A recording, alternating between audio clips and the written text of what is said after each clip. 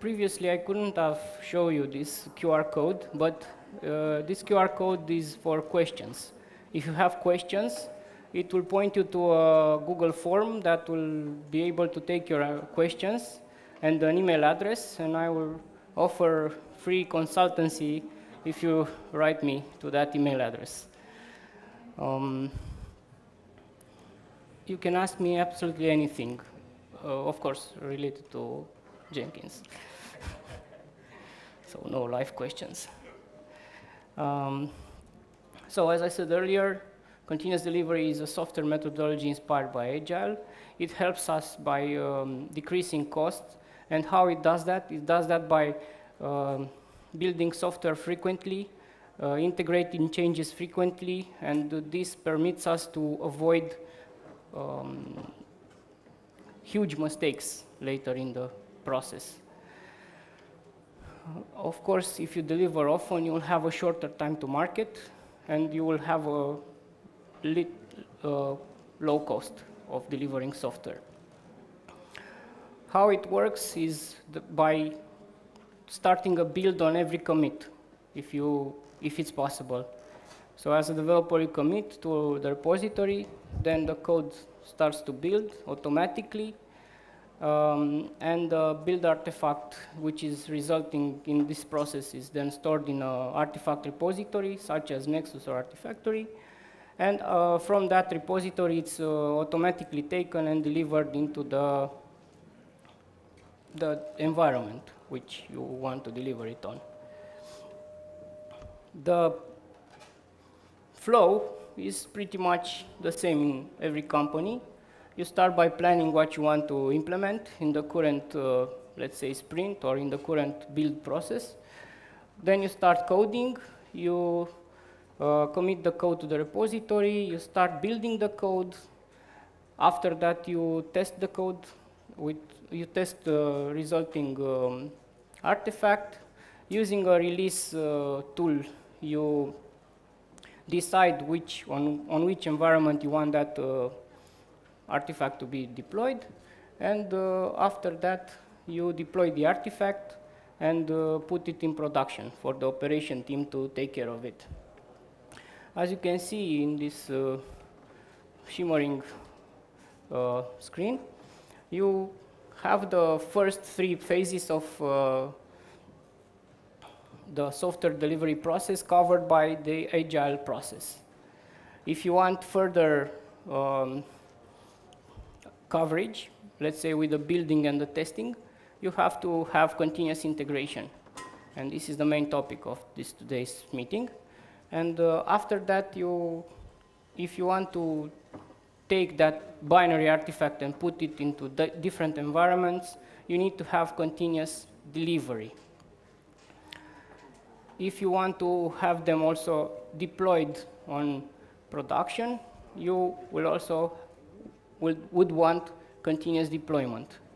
And in the next slide, I will show you some tools that can help us along the way.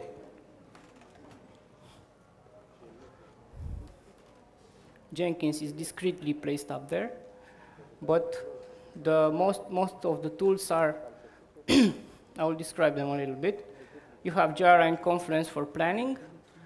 Of course, the list is not complete. You can have HPALM, or you can have any other, no HPALM. Sorry, guys that are using HPALM. You can have any other planning tool. Thanks. That was the reaction to HPALM. You can have any tool that can help you in the planning phase. And after that, you start coding with Eclipse or IntelliJ or Atom or whatever editor of text you wish to use for code. You can then submit the code to the SCM, that means software, I forgot what SCM is for. You submit it to Git or Subversion. Then you have the build phase, which is done by the Maven build system. This is one example of build system. Of course, you can have also Gradle or Ivy or Ant or Make or MS Build or whatever environment you prefer. Then during the build phase, you get the binary artifact and then push it to some repository management tool such as Artifactory or Nexus. From there, or during the build phase, you can also do some tests with JUnit. There are some other frameworks that I have not included there, which are Cucumber. You can have Selenium for tests. You can have HP Quick Test Pro or Unified Functional Testing. You can have you can test your code using SonarQube, which is a code quality check tool. Then, after the tests are, let's say successful, you perform a release, and the release is performed using tools such as ServiceNow, such as Excel Release, which is a tool from Xibia Labs, and plain old Excel file, if you have that, because you need to synchronize all the versions between the modules that you are deploying. And speaking about deploying, you can have tools such as Docker for automating, encapsulating and containerizing the deployment. You can have Chef or Ansible for environments provisioning from scratch. This ensures us that the environments are not having configuration drift and are respecting the same configuration that you intended for them in the beginning. And for the operation part, you can have tools such as virtualization tools like VMware or VirtualBox, which can be controlled by Vagrant if you're developing or operating on a local machine, or you can have cloud solutions such as Microsoft Azure or Amazon Web Services if you want to operate in the cloud.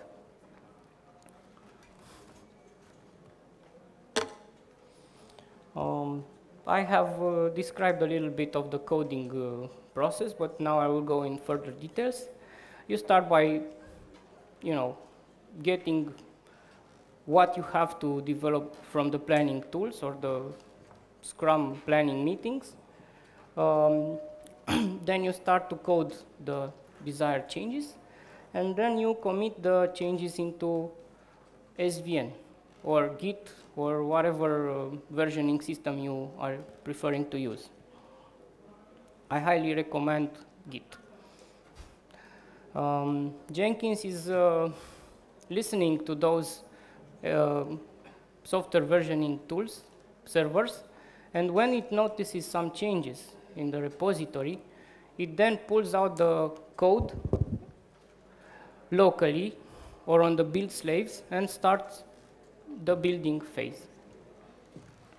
The way it does that, it can be done in several ways. First, you can do that by polling frequently, or you can do that by using asynchronous triggers, such as a Gerrit trigger, or if you're using Gerrit, or Bitbucket hooks, if you're using Bitbucket. The idea of this is to have the build starting as soon as possible when the code is committed into the repository.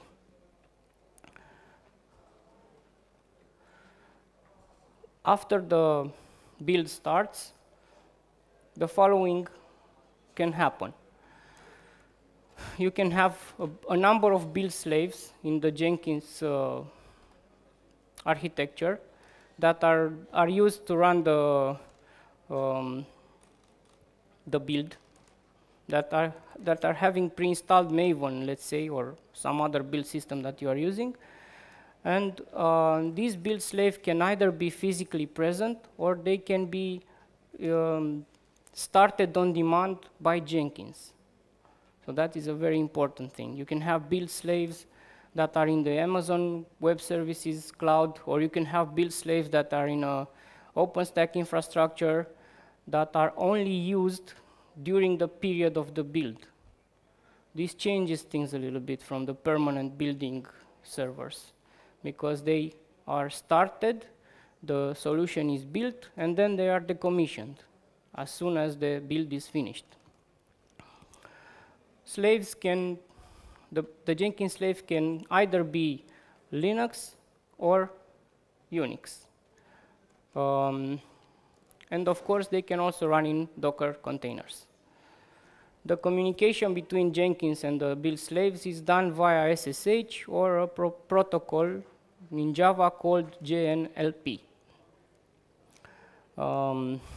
After the build starts, if you're using Maven, the corresponding dependencies are pulled directly from Maven, or if you are using an artifact repository, it can be pulled locally.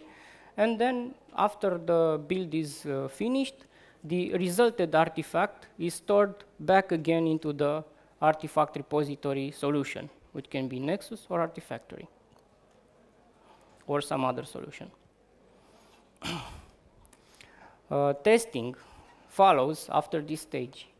Testing should be as automated as possible. Testing should have as many unit tests possible in the code, written in the code. And to check for that, you can use tools such as Java code coverage, which can give you a report of how much of the code you have tested. If you want to test quality of the code, let's see how well you written the code, you can use a tool such as SonarQube. If the tests are successful, we are ready to move to the next phase. If the tests are not successful, you can pull back and correct the test, correct the bugs, and then restart the cycle again with a new commit.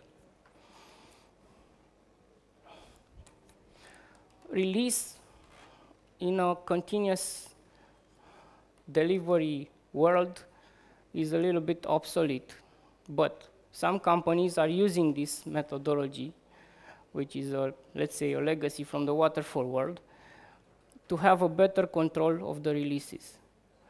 Because you can have releases that are built daily, but the client would want to have, let's say, bi-monthly releases. And this is the role of the release manager. He can then say when to do it and how to do it if you want a release.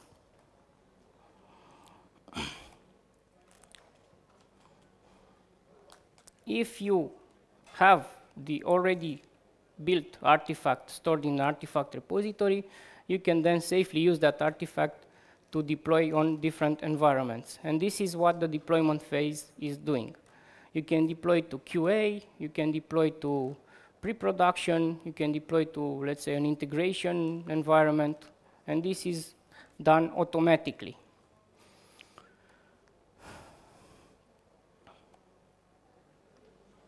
So, to answer the question why you are here, why Jenkins? Because Jenkins is, first of all, free, it's open sourced, it has an enthusiastic basis of a community which is enthusiastic about it. If you want to have professional support and paid support, you gotta know that there is a company called CloudBees, which is offering commercial support for Jenkins. The solution is been around for quite some time. It's been here since 2005, if I'm not wrong. And it's been a fork of Hudson, which was a tool developed by some Japanese guy which was working for Sun. It has a very, very, very rich ecosystem of plugins. It has a plugin for everything. You can do everything with it. It integrates nicely with every possible solution that you might think of in the continuous integration world. It is very easy to learn.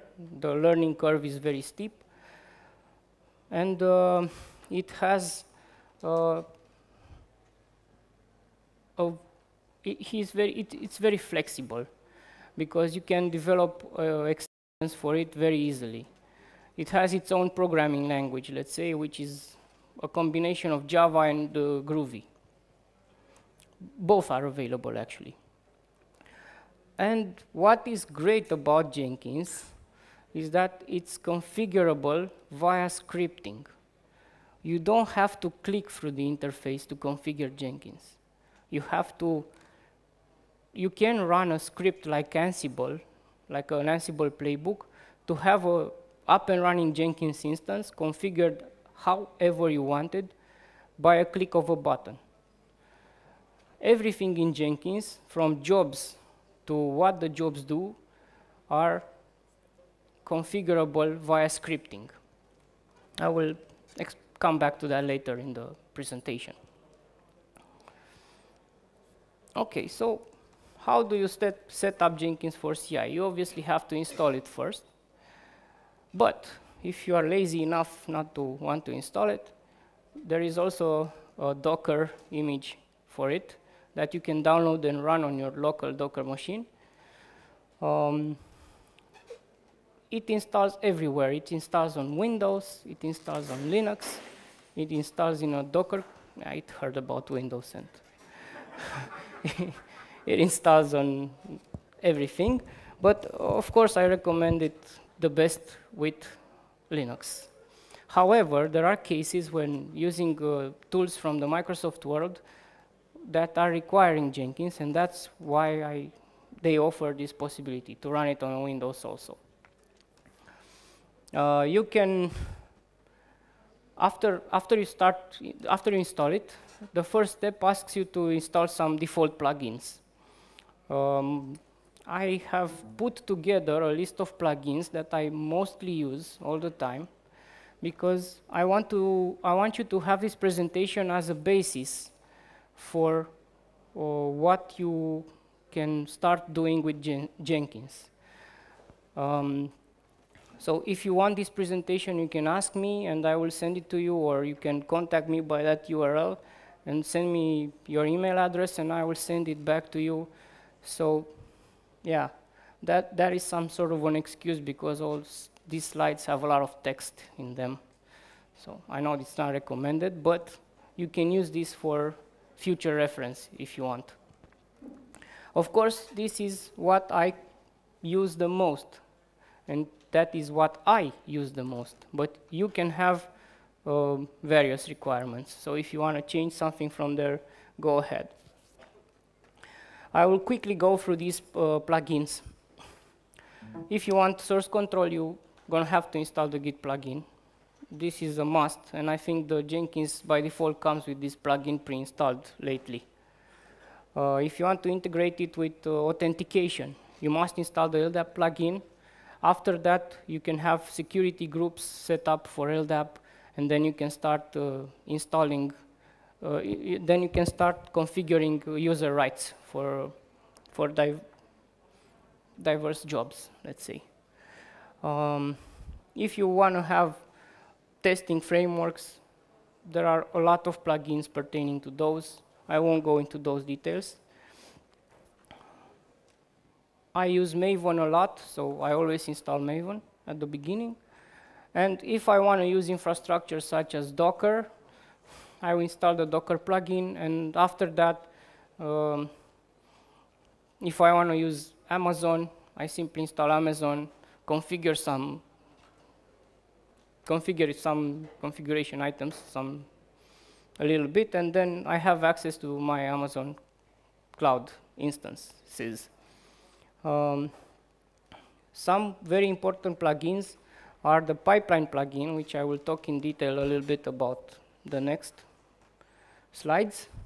Job DSL, which allows for configuration of the jobs via a scripting language, so you don't have to click through the interface. Audit trail, which is very useful if jobs are disappearing and you don't know why.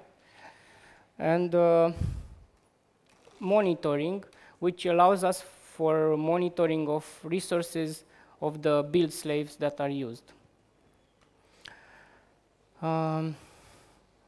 It's good to know that when something fails, you can be notified about it, Jenkins has a lot of way to integrate with a lot of notification services, and I will name only the cool ones. Slack, HipChat, you can, I don't know who uses IRC anymore, but it's there. If you are using IRC, this one's for you. And I also do some cosmetic plugins. I modify the theme because I find it very old and looking pretty bad, even in the new Jenkinses. And I do really hate the blue balls. The balls that are in the jobs. Precisely. Okay.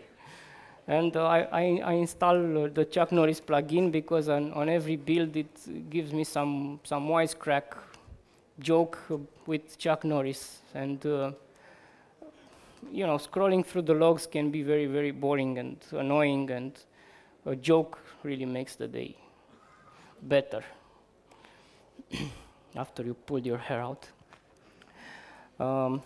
So, in setting up Jenkins, as I mentioned earlier, you start by configuring security, because by default Jenkins, when you start it, is pretty open. You can access it from everywhere. So yeah, the first step is to configure security. I then add credentials and put everything into place so that I can communicate securely with the outside world. The credentials can be username and passwords, AWS keys, SSH keys, or whatever. I take care of the communication. Then I will configure build tools. This way, this you can do in two separate ways. Either you go into the slave environment and install it manually and then reference that in the tool configuration, or Jenkins is kind enough to offer you a tool himself. You can select a list of tools from the tool configuration, and he will take care of installing them for you. So another point for Jenkins. Then you integrate with the software versioning systems that you are using, like Git or SVN, and you customize the interface, because I don't like the old interface, as I said. Yeah, this was a joke, but I spoiled it. Next, I was going to say that I'm going to talk about jobs, and yeah, not these jobs, but Jenkins jobs. I spoiled it. Yeah, you could see it there anyway, so it's not really spoiled. You can configure Jenkins jobs by, but first let me say, what is a Jenkins job? A Jenkins job is a set of instructions coming from you to Jenkins, because Jenkins by itself is not that bright. It's just a servant for you. You have to be the brain behind Jenkins. So yeah, you have to configure jobs. You have to give him something to do. And you have to give him something to do either manually, you go into the interface and add build steps and pre-build steps and configure environments and so on and so forth. But then you can use this wonderful thing called job DSL. I really, really suggest you to look into that way of configuring Jenkins jobs, which offers a programmatic way of defining jobs. The jobs can be, I give some small examples, can be freestyles, can be Maven jobs, and can be a pipeline job, which is a special kind of job, and I will talk about it later on.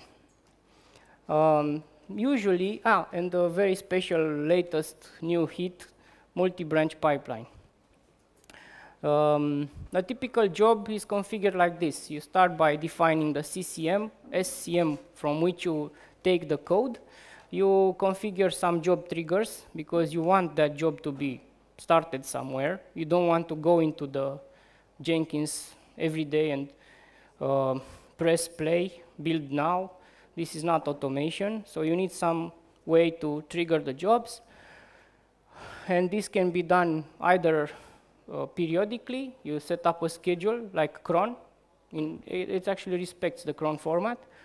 And then you the job starts at a defined interval. Also, you can do triggers. So Jenkins can feel some way when the information is updated into the code repository, and then it pulls that information and starts the build. You can add job parameters if you like. It's not a mandatory step. Then you can inject some environment variables. You can set up Maven to start the build. Maybe run some shell script commands, I don't know. Archive the artifacts, publish the reports. This is some typical job, and notify someone if something goes wrong or if something is good. The good thing is that every step that you see there in green points can be automatized using job DSL. Not everything should be done in Jenkins. Some things can be done in Maven also. So if you want to run some unit tests, if you want to run a SonarQube analysis, or if you want to publish that artifact into Artifactory or Nexus, you can configure that in the Maven POM XML file. Of course, you can configure it in Jenkins also, but it, from my experience, is less flexible and adds some more time if you configure it in Jenkins. So some things are better to be left in the Maven POM XML file. Okay. I will talk a little bit about the pipeline plugin, which is a very powerful way of defining workflows in Jenkins. You basically split each step of the process into stages that are visible as columns, up there, and each build will be visually represented using those pipelines, and they will pass through. The color is not really cool there, but these ones are green. Everything here is green, and if something fails, the whole line is red, and you can see where it failed, and you can go into the logs and check it, and yeah, that's really nice. This isolates the errors better and gives you an overview of how well things are going or how bad. It's too small, but there is a code written there in the left side down, which is a pipeline definition. This is a very small example. In reality, pipelines can be very complex. They can have conditional structures, they can have ifs, they can cover a lot of situations. And the new star in town is a multi-branch pipeline, which is basically the same thing as a normal pipeline, but is automatically started when you have a Jenkins file in the root of the code branch. So you have branches in the repository. If you place there a Jenkins file and you configure a pipeline job, Jenkins will notice it and automatically will start the building of that job. This allows for some very interesting things to be done, which are you can have a different pipeline depending on what branch you are on. So yeah, that's a very, very good feature you can have in Jenkins. Different branches can have different pipelines, different processes. Yeah, I know.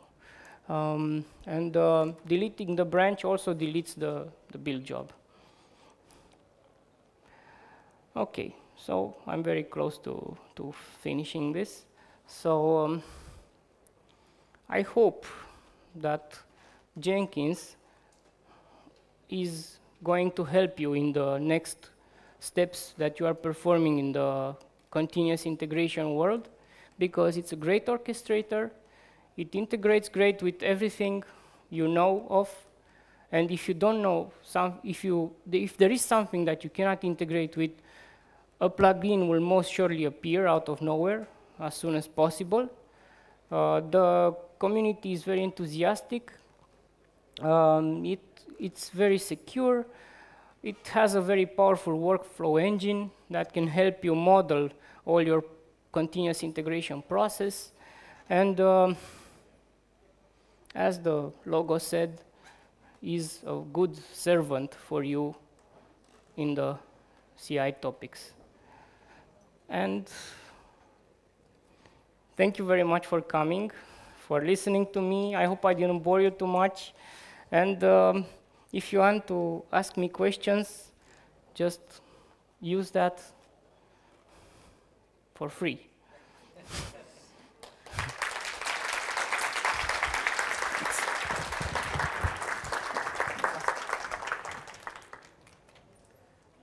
Questions? Yes, questions, of course. Hello. I'm currently working on automating the deployment of a Jenkins master with multiple slaves with their jobs and dependencies and all. Did you found any way to deploy the slaves automatically, including the SSH keys and everything that needs to be set in order for the slaves to work without doing anything manual?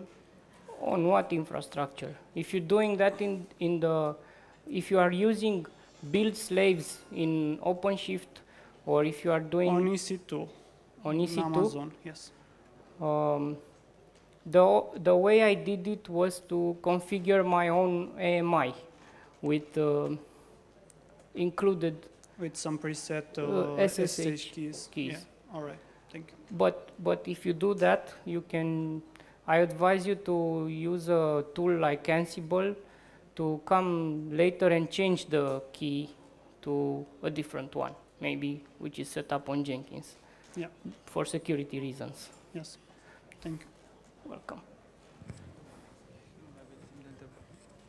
So we're a bit short on time.